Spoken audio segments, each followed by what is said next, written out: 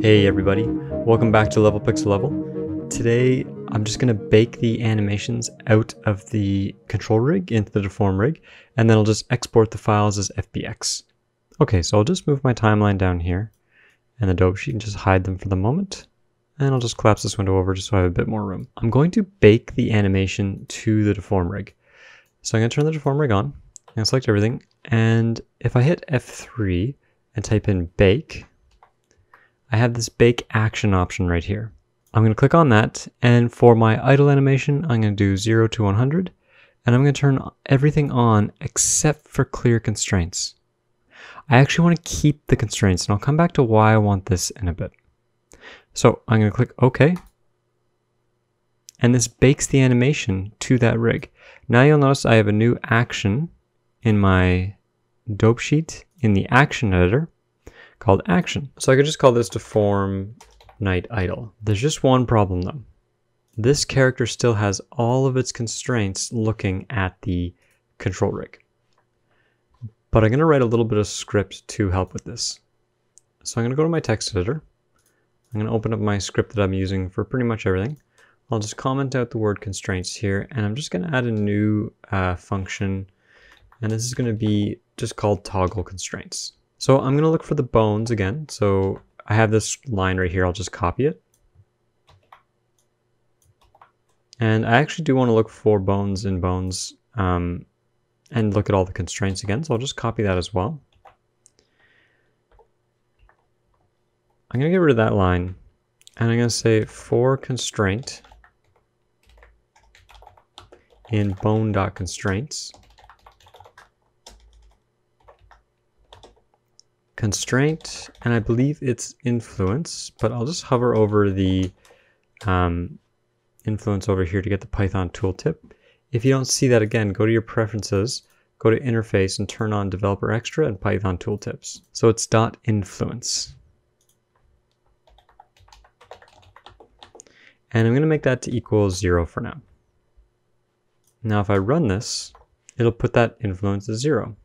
So let's do one more thing here. I'll just make this my input, just to make this a little bit easier, and I'll put this to input here, and I'll make this 0. Now if I select everything on the rig, I can put this to 0 for every single constraint. Now my deform bone is free of my control rig.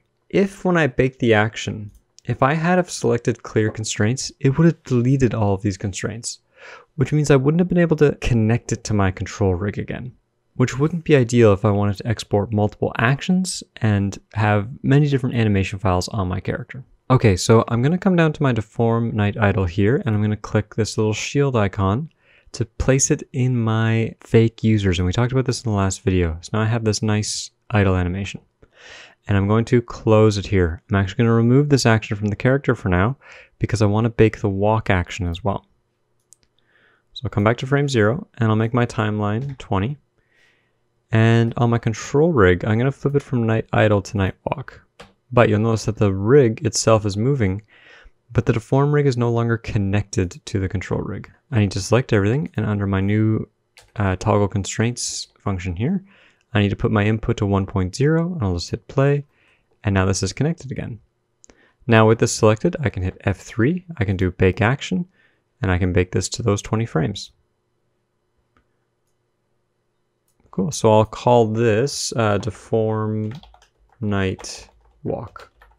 Okay, so I'm going to toggle my constraint down to 0, so that the control rig is no longer connected to it, and I still have my nice animation on my deform rig. Let's export this now as FBX. The only thing I need to go to the game engine is the night deform rig plus my 3 pieces of geometry here. Okay, with those pieces selected, I'll go to File, Export, FBX. I'm going to limit this to selected objects, and I'm going to turn off lamp, camera, and empty and other, and I'm just going to do armature and mesh. I'm also going to change one thing under armature. I'm going to turn off add leaf bones. And I'll just rename this to night character walk. And now I'll just click export.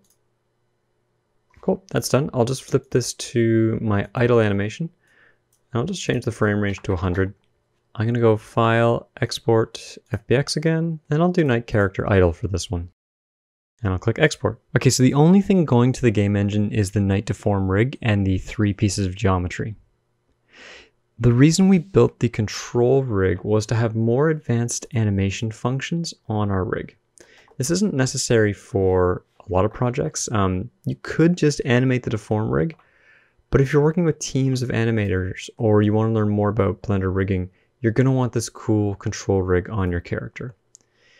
This tends to be a bit more standard within animation pipelines, just to have something simple like this to move the character around. But this is changing a little bit with different add-ons that are coming out to sort of automate this process. You can also rig this in the game engines. Unity and Unreal actually have full rigging capabilities right now, where you can sort of build these character rigs in file. That is something I'll look into later on, probably in a future tutorial, is just how to rig within the game engine. Anyway, this is just sort of this process, and it's just a good way to start rigging a character, just to get an idea of the mechanics and the functionality that go along with it. So in the next video, we'll bring this into Unity, into the game engine. Big thank you to my patrons for supporting me in this video. It's because of you guys that I can continue to make these videos. Let me know if you have any questions in the comments below, and I'll talk to you next time. Bye-bye.